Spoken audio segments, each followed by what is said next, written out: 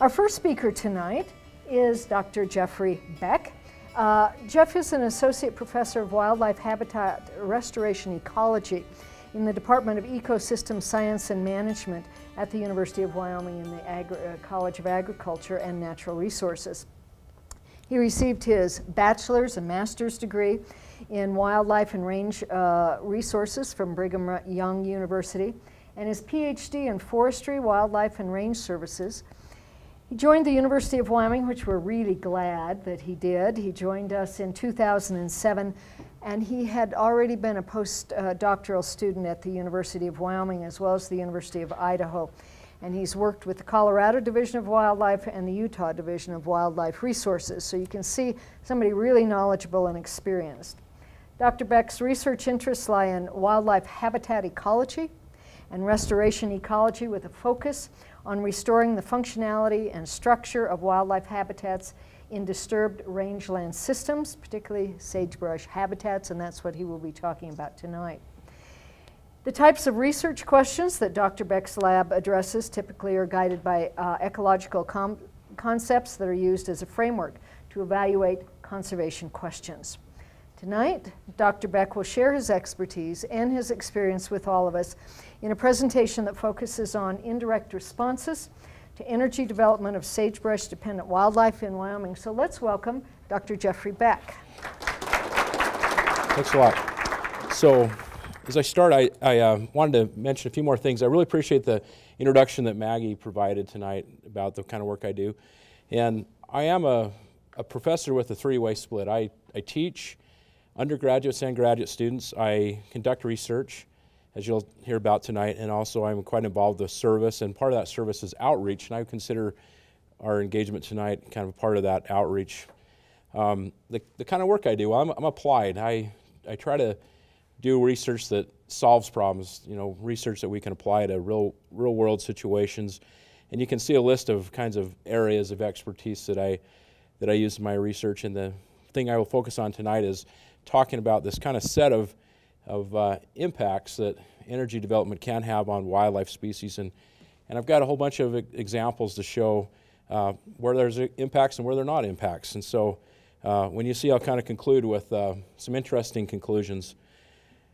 I want to acknowledge my students. These are students here that have worked in kind of this energy development area, either as master students, PhDs, and one postdoc I've advised. And then I also really want to make a special acknowledgement to the funders of the work we've done, including a number of energy companies that are prominent in this area of Wyoming, the BLM, the Wyoming Game and Fish Department, and other federal and university partners as well. And they're all really, you know, without their support, without their interest and their collaboration, we won't be able to do the work that we've been involved with here in the state. So, well, where have we been doing work? I have this map put together to just kind of display the area that we've been in. The green dots are sage-grouse studies. The yellow dots are, or I shouldn't say dots, stars. The green stars are sage-grouse studies. The yellow stars are studies where we've been working with ungulates. And if there's a red title, that's an energy development study. If it's black, it's more of a habitat type study. And you can see the different places we've been and some of the species we worked with. So I'm going to kind of circle back to some of these studies as I proceed in the presentation. So I'm talking about a system that is displayed in this map, and that's the sagebrush biome. I'm not sure if anyone in the room knows how large it is. I'm just going to tell you it's really large. It's 153 million acres of land. It occurs across 11 states where sage-grouse occur. There's a few other states that have sagebrush as well, but this map shows those 11 states and the current distribution of sage-grouse within those states. When you go in this area, you will find some really unique wildlife species. I think most of us are very familiar with the greater sage-grouse. Here in Campbell County, there's greater sage-grouse populations.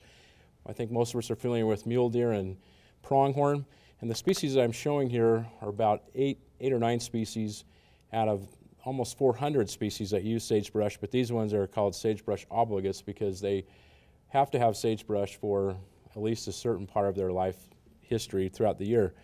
Some of them eat sagebrush, like sage-grouse and mule deer and pronghorn, but there's others that do as well, like the pygmy rabbit, the sagebrush vole.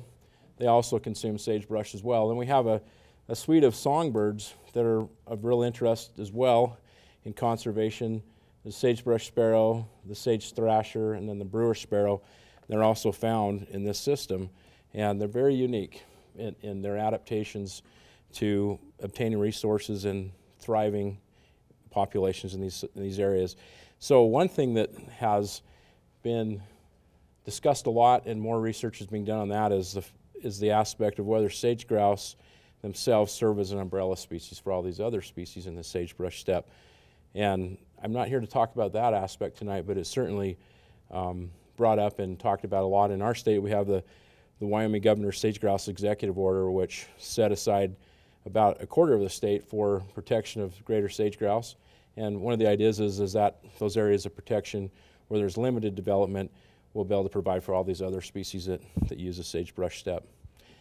And something that we're really well aware of is that animals that occur in the sagebrush steppe do oftentimes move long distances, and it's surprising when we think about even sage-grouse doing the same kind of thing we normally think of ungulates doing.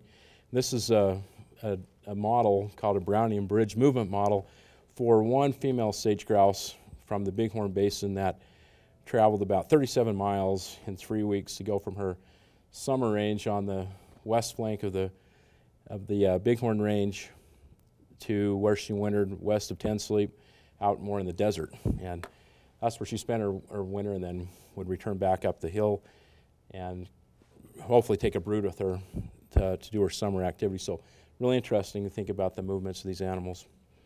So we're talking about energy development, and I wanted to spend a few minutes just describing kind of the scale, where it occurs, what it means to wildlife. And there was a recent paper that came out in Science. A colleague of mine named Brady Allred published this, and he's just cumulatively showed kind of the distribution of all of the wells that have been drilled in central Canada and the U.S., and this includes not just sagebrush steppe, but other states as well.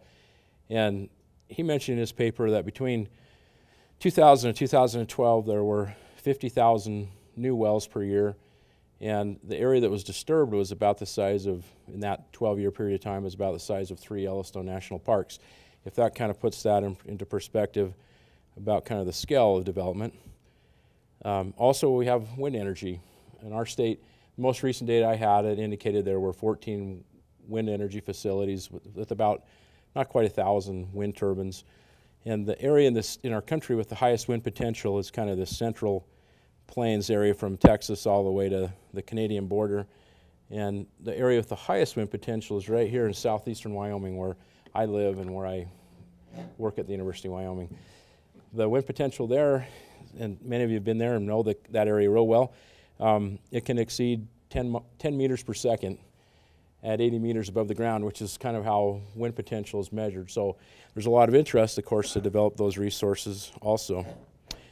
So that's a little picture about energy development, but what does it mean to our state? It's very important here. Without energy development, I doubt this library facility would be here. I doubt I would be here too. I think it's really important that we recognize the economic importance of energy development and production in our state. And we're one of the highest ranking states, #1 in coal. You can see the list here, #3 in natural gas, 8 in U.S. oil production, and also gaining in wind energy capacity. There's lots of studies that have looked at kind of what the future may be for landscapes and how they may be impacted, and it's potentially 21% of 5 major ecosystems in the West eventually may be developed for different forms of energy development. Where are the sage-grouse? So our state is situated right in the middle of the heart of sage-grouse. This map doesn't show this, but I will just tell you that 37% of all the male sage-grouse counted on Lex recently occur in Wyoming. Wyoming also has 25% of all the habitat across all these 11 western states, so it's really important here. This map right here shows where those leks are located within management zones that have been designated by the Western Association of Fish and Wildlife Agencies. And the redder colors you can see there indicate the leks with the highest numbers of males. And most of those, or a good proportion of those, do occur within Wyoming, especially kind of the southwest part of the state around Pinedale. And then this is just another depiction that shows where the oil and gas well densities are in those colors. The darker blue color is where the highest densities are, and then on top of that, this is a depiction of where all of our leks are. And Management Zone 2, which is mostly in Wyoming, you can see there's over 1,200 leks right there, and then Management Zone 1, which is northeast Wyoming, where we're at here, and into Montana, about 1,100 leks. The lek is the display area where males congregate in the spring to attract females and mate with them. So one last look at energy development. I just wanted to show this to you in a paper that I published with a colleague recently. Is just where that energy development is occurring in the state. And you can follow this from 1991 in this panel, areas that are wider. As they start becoming whiter and whiter, that's where the higher density oil and gas well pads are. So by 2011, there was almost 40,000 of these in the state. And the Powder River Basin has really the highest densities of those. But also in southwest Wyoming and even central Wyoming, there are locations of gas fields as well where we've seen more and more development. So that's just the picture, right? So I've kind of explained, what's going on, the importance to the state, and now I want to talk right about wildlife and jump into this. So what do we know about impacts? There are two forms of impacts. One form of impact is direct impact. Direct impact are impacts that cause mortalities. And we think about a wind turbine, we're well aware of bats and birds of prey like golden eagles that collide with those turbines. That's a direct impact. Another form of direct impact is just direct habitat loss, where the habitat is converted from wildlife habitat into something else, or habitat for even a different species. But there's species like pronghorn, and does wind energy affect pronghorn? That's a really good question. And probably what we do know is that there's a larger set of impacts called indirect impacts, and those are more related. We see that in these animals as they avoid areas that they're not willing to use because they've changed. They may be noisier, they may be more of the area is converted into something else, and so that's the potential. And so I'm mostly going to be talking about those indirect impacts, which can cascade in then to changes in vital rates for wildlife populations, and they can change the size of a population eventually. So how does this work? And I just have kind of a simple depiction here of a really wonderful landscape. This is the Atlantic Rim, where we've been conducting sage-grouse and now pronghorn research in southern Carbon County. This is a really great place for sage-grouse. I'm just going to tell you that. And they occur here in high numbers, and all life stages from breeding habitat all the way to the wintering habitat is provided here. The historical disturbance, or the change maybe in this landscape, would have been fencing provided for livestock production. And sure, there's some fence collisions and things like that, but still the landscape for most of wildlife remains relatively undisturbed. But then some things can start changing, like an addition of a gas field, and then the infrastructure maybe associated with that gas field can even change a predator community, like for ravens. And ravens then can move into these areas and begin to depredate on sage-grouse nests. And this area was coal bed methane development, and there's quite a bit of produced water that's there. And everyone here, I think, is familiar with West Nile virus, and it can be spread from these areas, and sage-grouse are very vulnerable to that. And then finally, this really exaggerated depiction here of millions of wind turbines. What does that do to this habitat? Well, it's just dramatically changed it, right? It's kind of industrialized the landscape. And that's not how it all is, right? I'm just showing this up here just as like this could happen, I guess. But this is what can change the landscape, and then animals have to respond to that. And that's what our research we've been doing in our lab is trying to understand these kinds of responses. So we see impacts in the sagebrush steppe with a variety of animals. In western Wyoming, Hall Sawyer's work with mule deer showed avoidance of the infrastructure in the Pine Atlantic line.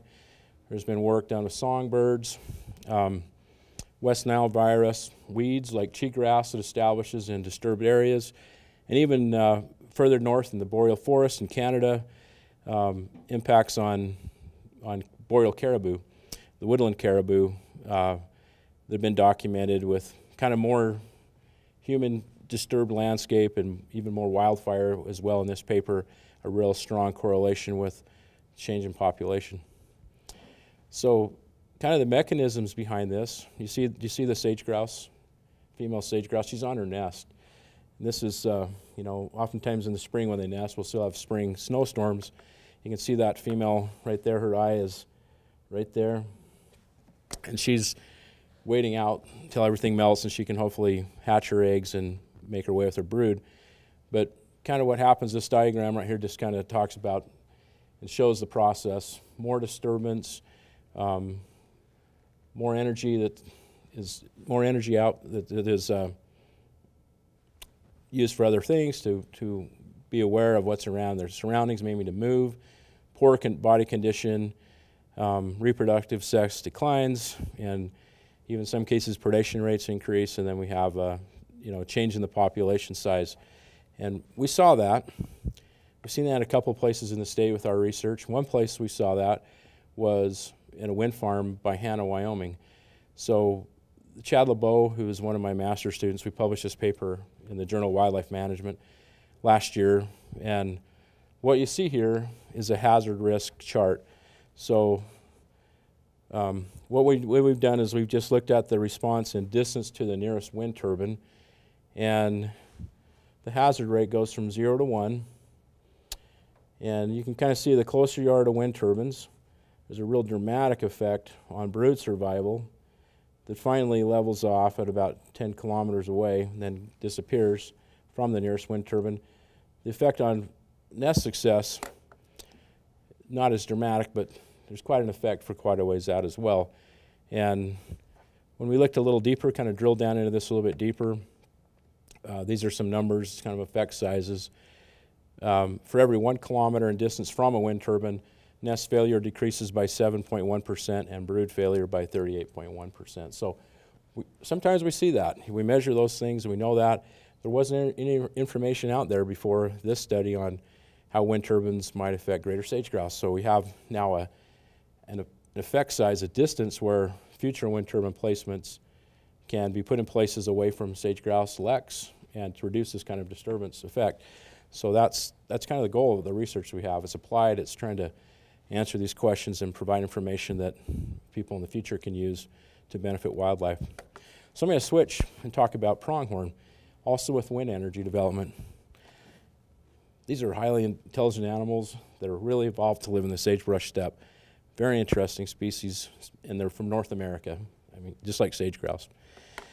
So the question is, pronghorn, when they go to places, especially in the southern part of the state where snow is a real issue, do we see greater movement? If these animals have to move more, then we know they're going to expend more energy, and that may impact their survival rates. So we studied these. Actually, I was talking to a couple when I was having dinner and about the Dunlap Ranch. This is at the Dunlap Ranch Wind Energy Facility, just about 10 miles north of Medicine Bow.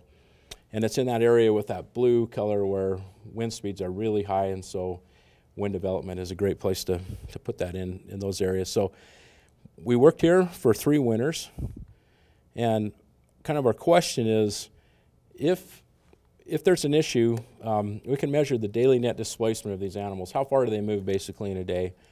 In relationship also to the distance from a wind turbine. There may be a place where this effect finally dissipates, here in this case at about 5 kilometers, and that's kind of what we wanted to look at, and that would be our impact threshold. Anything from 5 kilometers closer is where these animals are moving more. Anything past that, they really don't. And so we did that. So my student Katie Taylor, she put together these box plots, and they're just a summary of all the locations. And I have to tell you, there were about 50 female pronghorn that collected several locations a day. In total, I can't remember, there's tens of thousands of locations each winter plotted in all those points. There's a lot of data in there. And she put these box plots together, and they're plotted in 2 kilometer increments away from the nearest wind turbine, and then on the y-axis here, how far these animals are moving. What's the daily net displacement? As you can see, it's very flat. There really was very little change at all. And when we conducted a linear regression, it was flat. It was almost 0. In other words, there's really no effect. These animals occurred by the wind turbines, but they didn't really respond to them. They didn't move any more than they would have if they were far, far away from the wind turbines. So kind of 2 different dramatic. I showed the sage-grouse are really dramatically affected in nesting and brood survival. And then these pronghorn and their movements were not. We also modeled pronghorn survival, and we didn't find any effect of wind turbines on their survival. We found other effects related to snow depth and how far they were from roads and and sagebrush availability and things like that. So I'm really open to the fact that not all energy development research shows negative effect. This one certainly did not. So now I'm going to talk about something closer to home. This is in our fortification creek between Buffalo and Gillette.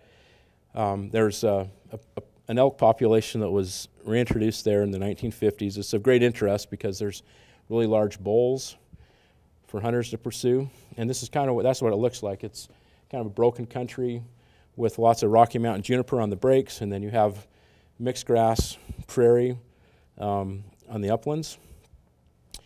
And this population was studied, in fact, by Laurel Vickland's husband, who worked for the Wyoming Game and Fish Department back in the 1990s. And we're really grateful for that work because we had data to compare what changed when we came in 2008.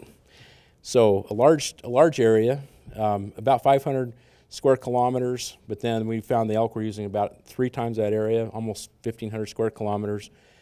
And I want to show you what happened there. So we have this pre-development data that Olin collected, and we were able to create a resource selection function model. And that's what I have right here. This is summer and this is winter.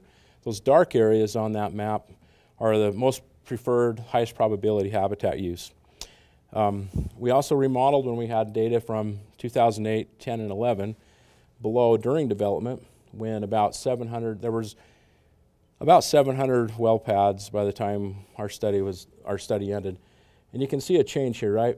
Before, the elk were quite distributed in both seasons, and then finally during development they were mostly kind of in this north to northwestern area where there was a wilderness study area kind of right in the middle of that the elk used a lot, and the area around there that wasn't as disturbed. And if you even can see back there, this is one reason I wanted the lights off, is there's a road network in here with well pads. You can kind of see here there's really none of that in there. The elk kind of shifted their habitat use to avoid that. And when we looked a little deeper just at the change, that's what this is, a depiction of change in summer and winter. There was a 43% change in the highest probability of use habitat in the summer and a 50% change in the winter. The black areas on both those maps are areas that did not change. The gray areas are areas where they increased use during development. And then the reason that the change mostly in this table shows this is actually a change in use of roads, where during development elk spent a lot more time away from roads. And I've got a really neat slide that kind of shows that a little better in a second. So I had my student Clay Buchanan do quite a few things out there. He measured vehicle traffic, and you can kind of see the different BLM roads, well roads, access roads, and main roads, and just differences in activity there.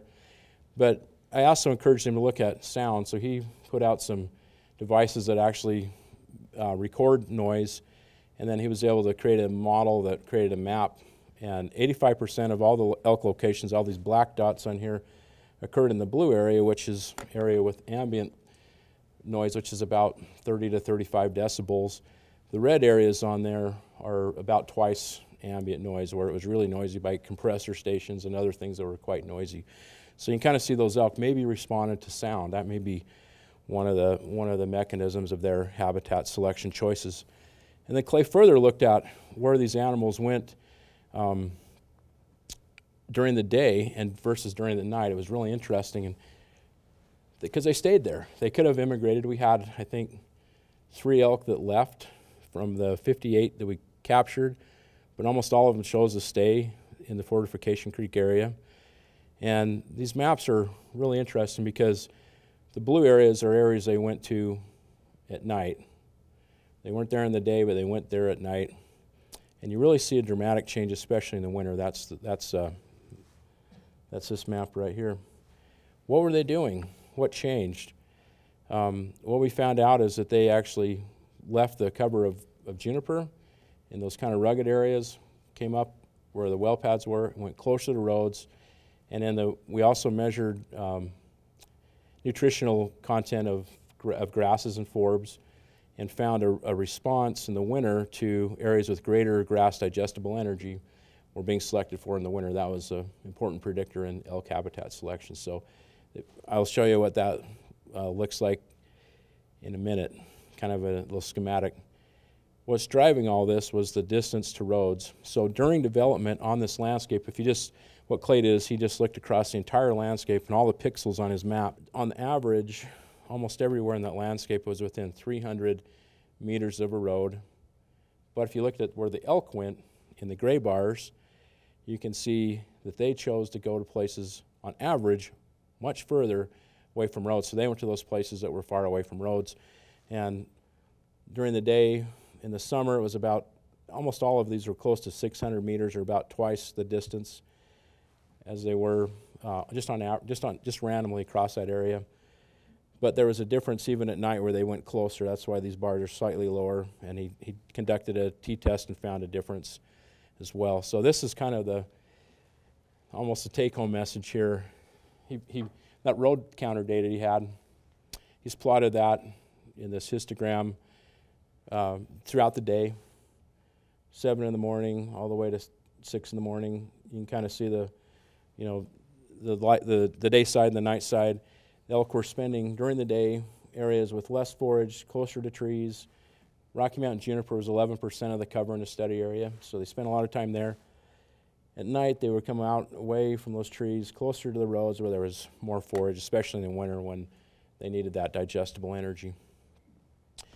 And so we wanted to look a little closer too, just to see is there a population effect. We couldn't model survival here, so what we chose to do is look at body condition scores from hunter-harvested hearts and kidneys, and we compared the greater Fortification Creek area here and the black dots with samples that were collected in the Rochelle Hills about 60 miles south.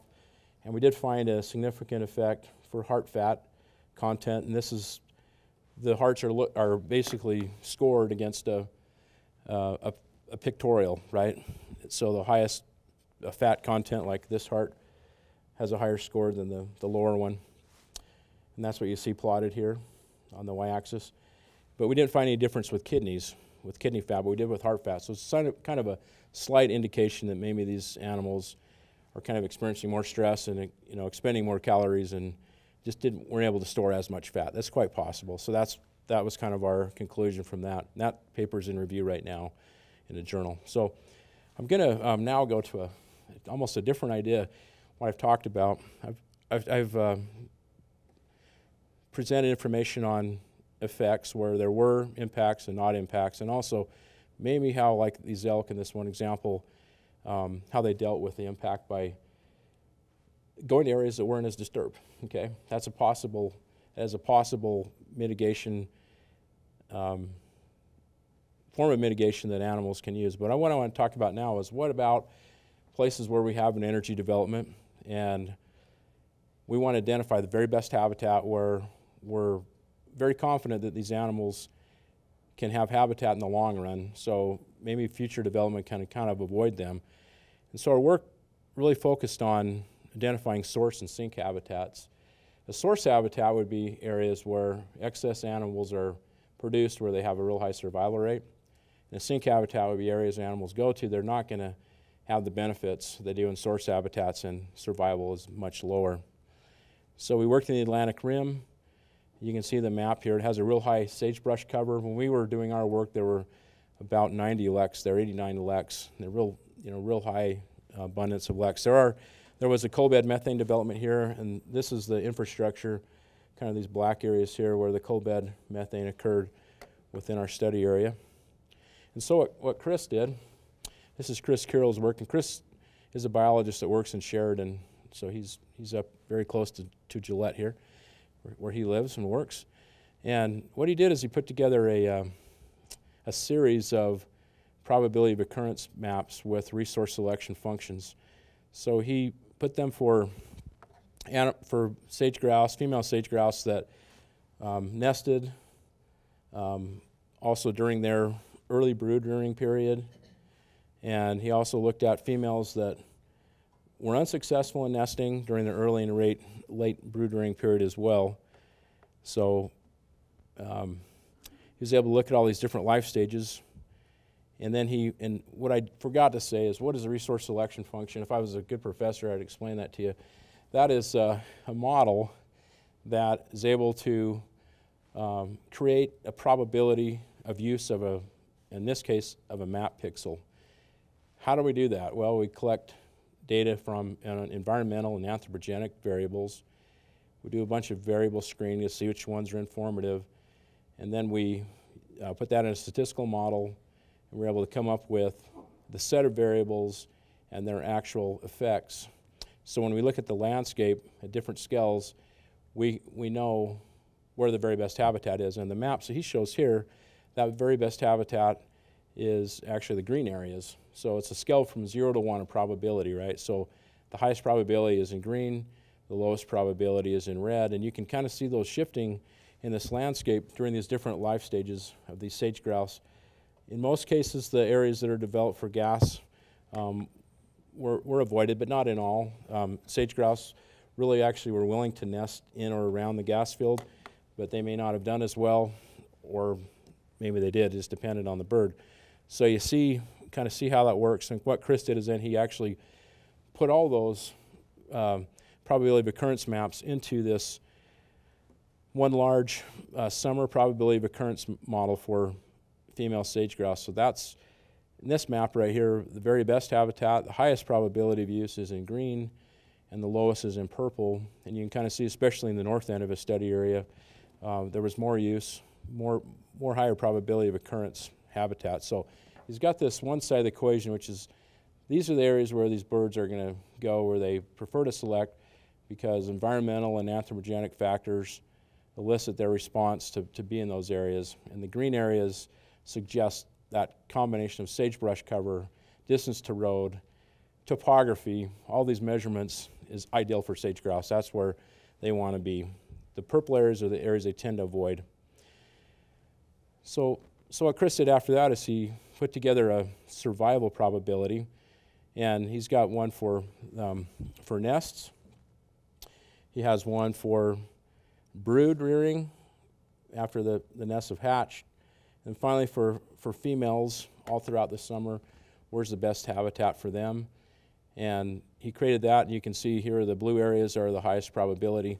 And a lot of the gas field, so that's the point I should have made, is a lot of the gas field actually would have been high survival because they weren't being impacted by the gas.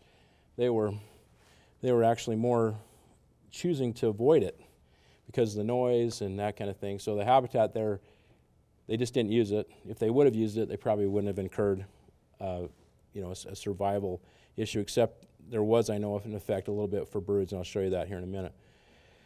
So then what Chris did is he actually took survival rates that we estimated with a model called the Kaplan-Meier survival estimator, and we fused that together with these maps right here to create this habitat productivity layer. The habitat productivity layer is interesting because it approximates this this symbol, this Greek symbol, which is lambda. Lambda is a finite rate of increase. Anytime lambda is over 1, that suggests an area where maybe a source habitat is. That's where conditions are ideal for survival, for nest broods, adult females. So you see this productivity layer right here. The areas in blue are the very highest ones. The kind of areas in green are kind of right in the middle, about 1. And then when you get to the warmer colors, the yellows and reds and oranges, that's where they have low productivity based on the conditions there. So what we did is we then, and this table right here kind of explains it all. He broke the probability of summer habitat selection into 3 quantiles, and anything that's greater than 66% would be really the high primary habitat, the habitat that they select the very highest. We have this fitness metric from that map I showed you. Anything that's above 1 indicates source habitat. So we've broken this down kind of into these 4 categories. We have primary source, primary sink, secondary sink, and finally, if we have this bottom quantile, anything less than 33% for summer habitat selection is considered a low occurrence habitat for where these birds do not select habitat. And this is the map that he put together with all that information, overlaying the resource selection model map with the survival probability function. And you can see the very best habitat is primary source. That's the highest quantile selection, anything 66% and above, with lambda being over 1. And that's about a third of a study area, 30% of a study area. Secondary source habitat, they would select it a little lower, between 33 and 66% of the time, 29%. Then the sink habitats are ones where there's an issue, especially the secondary sink. Secondary sink is kind of there's a few places on here you'll see this orange color, birds that would select those areas. It may be an ecological trap. They maybe are willing to go there, but if they go there, they'll probably incur really low survival based on the conditions in that area. And just to verify and validate how good the map was, Chris actually looked at the locations of all the males counted in 2009. There were 678 on 25 leks, and 92% of those males were within or immediately adjacent to the predicted source habitat. So it just suggests how good that habitat was. They were willing to use those areas, and it suggests that that's a really good way to kind of break this data up. So the final thing I have to show you, which is a great interest to the state of Wyoming, is the Wyoming Governor's sage-grouse executive order is based on, it's a science based policy which has a few science, I guess I would call them metrics that drive the sage-grouse executive order. One of those is, and the main one actually is a 5% disturbance cap. So within the core areas of the state, there's 31 of these core areas, and they're 24% of the land area of the state. The goal is for no more than 5% surface disturbance. And what Chris found for brood survival was a real strong relationship to that cap, and it was quite interesting that we found that. So the effect he found for brood survival was within 1 square kilometer area. And this map right here shows what that really looks like. This red point is a brood location, and then he's got 0.564 kilometer radii, which if you do the pi r squared will be 1 square kilometer. And the disturbance here, which happens to be 1, 2, and almost part of a third well pad, and then the roads associated with that, that's 5% disturbance. That's what it looks like on the landscape. And if you look at this depiction right here, once you get to about 5 and then starting to be 6% surface disturbance, the risk of brood failure, of a brood dying, starts to go way up, and you get to about 6.5 or 7%, virtually of surface disturbance in a 1 square kilometer area. Virtually every brood would not survive. That's what this figure shows. And I just kind of want to bring that up because it's like we do have a policy in place. We have some information that even supports the policy further. And Chris is now looking across the state at several study areas with lots of data, a lot more than we had here, to better understand these thresholds of disturbance. So my conclusions are 4. And I thought about these, what could I tell everyone here? And it's interesting. It's not all that straightforward. Energy development can impact resource selection and fitness, but it differs across species and forms of development. I've talked about wind energy, where we did have an effect on sage-grouse, but we did not with pronghorn. I've talked about oil and gas development, where we had an effect on sage-grouse for sure, but elk seem to be able to mitigate that at some level, at least in the development we looked at.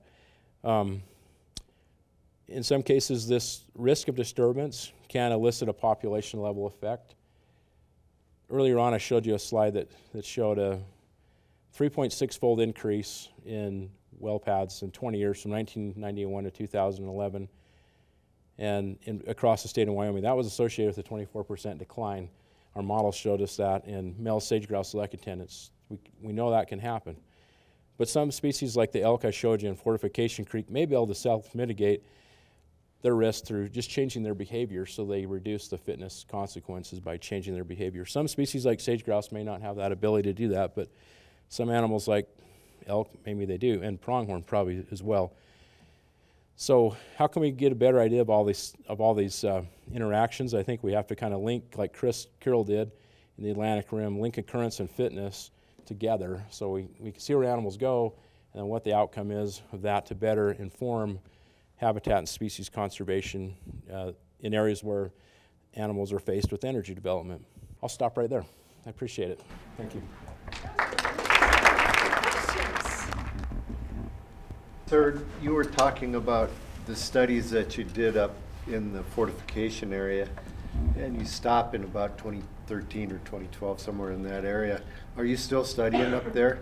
Because if you go across northern Campbell County right now, you're going to find elk all the way across the whole north, just about. Yeah, we're not still studying elk up there. Our work ended in 2011. There's the BLM though.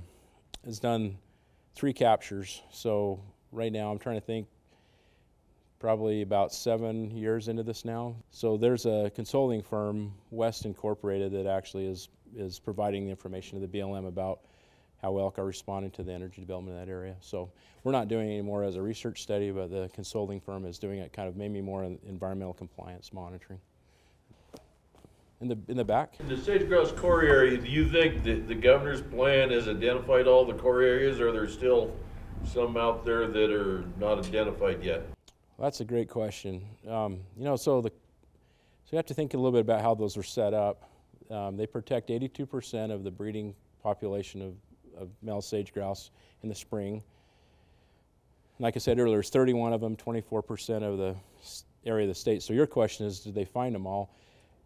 The identification of those was largely collaboration with the state and other partners, and it wasn't necessarily all biological. They took places out that were already permitted for energy development, and so the policy of the core area to limit surface disturbance to 5% in some places wouldn't have worked, so they were excluded. The biggest question right now is winter concentration areas. Where do some populations go in the winter to spend their winter? And we've been working on that in my lab, and it's been interesting to kind of see the larger core areas tend to capture the year-round populations, like the Sweetwater Valley, Fremont County, Natrona County. Most of those birds have habitat year-round in core area, but you go to, say, the Bighorn Basin, and we have a paper in review right now. It was about 50 or 60% of the winter locations were outside the core area. Just the way they were set up, it was based on breeding habitat, not on other life stages like winter habitat. So that's probably the state, I think, right now is struggling with that the most. But there are some restrictions, stipulations within the winter, even in non-core areas, to reduce development during the winter when birds are more vulnerable. So that's kind of what the protection is, in the non-core areas during the winter. So that probably wasn't an answer you were waiting for, but I just had to say it. So, because I could, because I knew something about it. Any other questions? Right here. Your graduates did experiments on elk hearts, and are you allowed to do that with the sage-grouse to see what kind of physical impact there is? That's a good question. Yeah, so could we take hearts from sage-grouse and look at their fat content? So cervids, elk, deer, elk, deer, moose, caribou, they store a lot of fat. It's really important for their winter survival. Sage-grouse gain weight during the winter. They're not as heavy at the start of winter. But what we do, instead of looking at organs for sage-grouse, we actually weigh them when we capture them. And another metric we have is the wing cord length. It's the measurement from the tip of their wing to their axis, where their wing touches their chest. that's another kind of measurement of body condition. So the mass and then this wing chord length, we use that to actually kind of evaluate, you know, it's a potential predictor of survival, really. The bigger birds might do that. And our work around Jeffrey City, we're capturing chicks, and that's one of our responses we have with those chicks. If they're larger, we're comparing that to their diets, because our assumption is if they're eating a really high quality diet, they should be bigger, and that might help them to survive longer in the future. So I've never seen anyone that actually collected sage-grouse hearts. What I have seen in a winter study in Colorado, where they had entire carcasses and ground them up and then looked at the fat content in the carcass composition. But I've never used sage-grouse hearts. But it's a good thought. It really is. Yep. Yep. How many years can the sage-grouse live? That's a great question. So the same area in Colorado, northern Colorado, they had a banding study going on for a long time, and some of the oldest birds were females. They live longer than males, about 8 years. A male might be 6 years. Yeah, they're really different. They live a lot longer than other game birds like pheasants or quail. They have a lower reproductive rate. Kind of what we see is a good year, like the last couple of years, there's a pulse in productivity, and that's what keeps these sage-grouse populations from declining too much. They have a little upswing with better conditions. So really a long-lived game bird for sure. Yeah, right here. So you had the energy impact, the energy development impact. What about the impact in correlation with predators of sage-grouse? Sure. I'm glad you brought that up. It gets brought up a lot. We do have, in conjunction with changing landscapes, we also have changing predator communities, right? So some really good work done in this part of the state evaluated that in one sense, which was they looked at areas that had more water. And water is associated with skunks and raccoons and even red foxes. And so predation around those areas with more water was probably higher, and they had a lower nest survival than areas with less water. So, you know, there's landscape changes that do create a situation where predator communities increase. And ravens is probably the best known example of that, where we have more, we've worked with ravens, and especially in Southwest and in southern Wyoming with Utah State University and my postdoc, John Dinkins. And kind of what he found was, you know, areas that have more disturbance have more ravens, and there's more impact on sage-grouse that way too. So there's a lot of discussion about that, you know, as a potential mitigation to control ravens. And he looked at that too. We're about ready to send a paper in review for that, where Wildlife Services controlled ravens, and then John evaluated raven abundance and nest survival, and in areas where they controlled ravens, the density did decline, and then the nest success did go up a little bit. The question is, in a situation like that, you know, it's not a long-term solution. You know, our biggest problem is the habitat is amenable to increase in these predators because they have, you know, roadkill and garbage, and there's things you can do, like, you know, cover garbage landfills, for instance, or, you know, an area where maybe there's more, you know, livestock, like sheep do get depredated by and dead sheep, of course, too, are a good food source for scavengers like ravens. So there's those issues too. So yeah, it's complicated. You know, predators certainly have an impact on sage-grouse populations, and a lot of it's just due to our kind of changing conditions for them, so they increase a little bit.